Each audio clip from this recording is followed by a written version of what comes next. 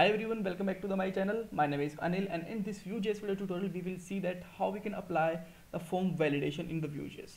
So these are the 4 simple steps to apply the validation. First of all, we will make a component and import it in the app.vue file. Then we will add some fields inside a form. Then I'm just going to make a function so that I can submit the form on this function, and here we will check the validation. And after that we will add the error validation on HTML, or you can say that in the DOM. And after that we will check it. So everything is simple. So now let's start. First of all, I am just going to make a component, and my component name can be login.view, and just make a simple template here. First of all, just take a div here, and also just add a script tag. In the script tag, let's take the name of a component, can be login. Perfect. So here I am just going to make a form, and I don't need a form action here, so that I can just remove it. I just need a submit which actually call the function, and the function name can be like login or something, whatever you just want to make. All right, after that let's take some field here. Let's take input field and just add a placeholder, can be like enter name, and add some br tag so that we can just maintain the space between the fields, and just enter password, and the type can also be password. And let's take a button also, and just write here login, and button type can be submit. All right, so now let's import this form inside the app.file, and just write here import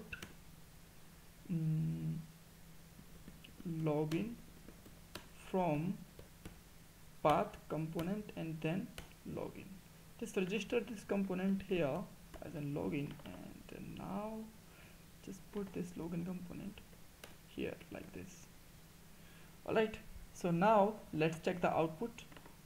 Here you can see that we have the 2 field, but when I just click on it, now you can see that this is getting refreshed. So in a single page application this should not be happen. All right, so to stop this, I can just close the app.vue file. I don't need it, and I can just hide the sidebar also, so that we have the more space to write the code, and you can understand it easily in the wide screen. So now I am just going to add a method, and here just define the login function like this. Right, and in this login function I am just going to write here console.log for a moment, like login function called or something. All right, and after that just simply write here, we have to pass a event here. Then just choose here event dot prevent dot default.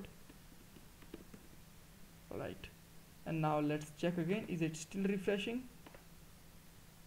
When I just click on it, okay, this is still refreshing. Let me check again. Yeah, because this is not prevent dot default, this is the prevent default, a complete single function. Right, try again. Yep, now you can see that this is the log, and the page is not getting refreshed. That's great. Now let's take some properties to the write some properties. I need to just define a data function. In the return, just write here 3 property. Error can be a kind of array. Okay, then just add a colon, then just use the name, can be null as well. Password can also be null. That's great. Now let's bind this field with this name and the password. So just simply write here v bind, and let's bind it with the name, and let's copy it, paste it with the second field, and just right here we bind password. Alright, so now in this function I'm just going to apply the checking the validation. So I'm just going to check here if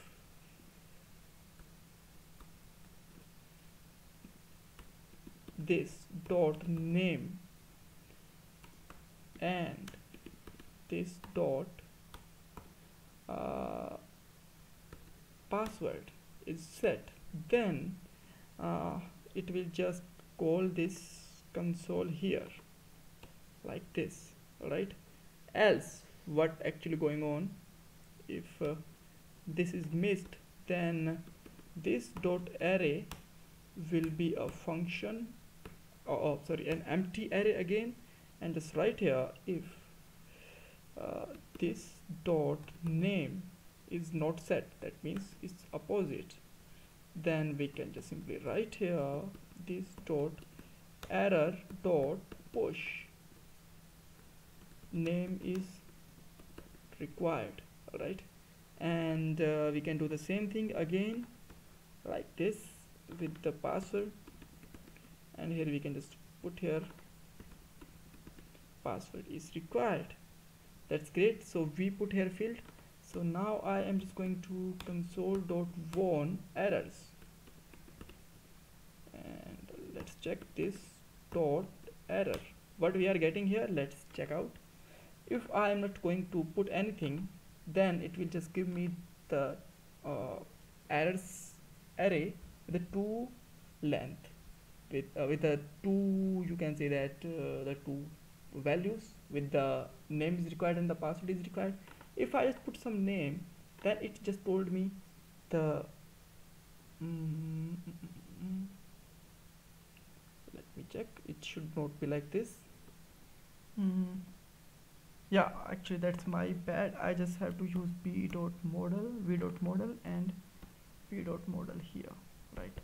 So now let's check once again.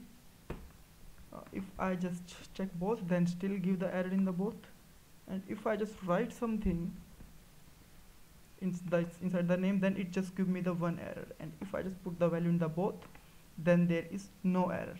Alright, so we got the error message properly. Now we have to just show the validation here.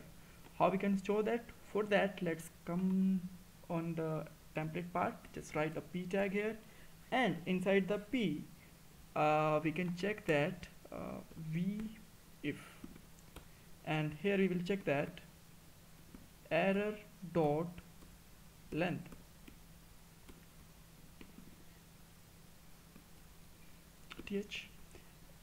Then we have to just show a bold line, and this we have to write here, please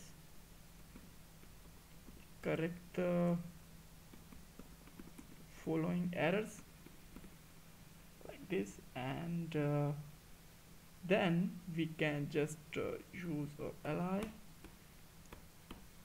and inside the li I am just going to make a for loop for all the errors. Alright, so just write here v4, and here I am just going to write here e in error,